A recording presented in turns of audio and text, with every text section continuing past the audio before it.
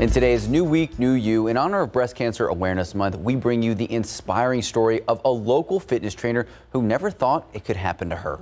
But when Samantha Aguirre was diagnosed, she didn't let treatment slow her down. She kept at it inside the gym and is now a cancer exercise specialist. We caught up with her at her first annual Fit to Fight Cancer event as she sets out to build a personal training program that's perfect for patients and for survivors. So cute.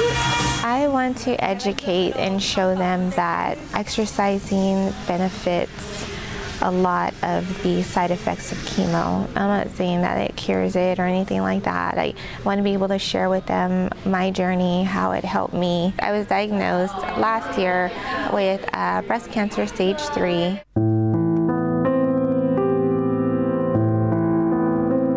And it kind of crushed me because I thought, you know, you eat right, you exercise, I practice what I preached, and boom, it hit me hard. I do have 3 daughters and a wonderful husband, so telling them was probably about the hardest part for me because you're always afraid of the unknown. I didn't know what would happen to me. I've had 6 rounds of chemotherapy, radiation, a double mastectomy, and a hysterectomy, and I'm currently undergoing target infusion chemo. Treatment really takes a toll on our bodies.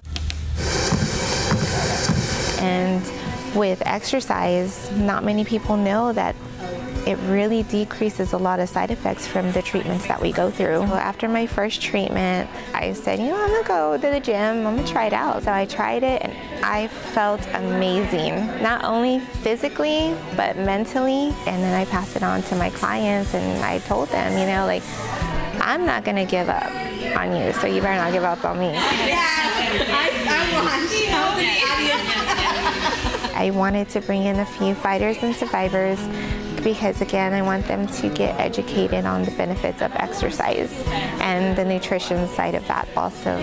When we have fatigue, what we recommend is actually exercise. My doctor is here also to go and talk about it and let them know that it's okay to move. If they see a woman working out and they want to do that, but they can't, there's modifications, and not only that, there's different ways to go about exercising. You believe in yourself and you believe in fighting instead of just laying in bed. I mean, you're gonna beat this.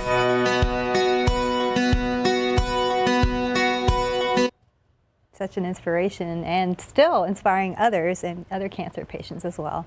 And so Samantha is scheduled to finish treatment next month. Meanwhile, she's taking on clients dealing with any kind of cancer. Now, she actually trains out of the Mixed Fit Gym near Brooks City Base, and we have her contact information linked to the story. Just head to ksat.com. We'll be right back.